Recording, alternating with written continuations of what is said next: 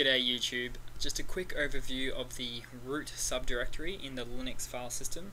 First of all, open up a terminal and navigate to what is also known as the root file system there as well. So cd space / and then press ls to get a directory list in there.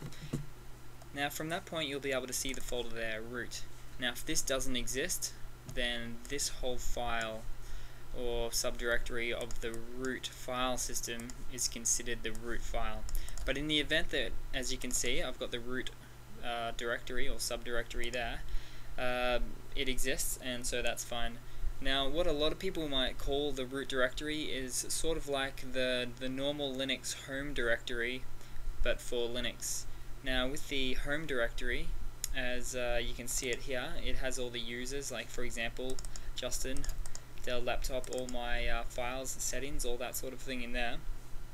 The root directory is somewhat similar in that way, but it belongs to the system, and it actually looks very much alike. It even has a desktop of its own. So that's pretty much it in a nutshell. If you've got any further questions, just give us a buzz. Thanks for your time. Cheers.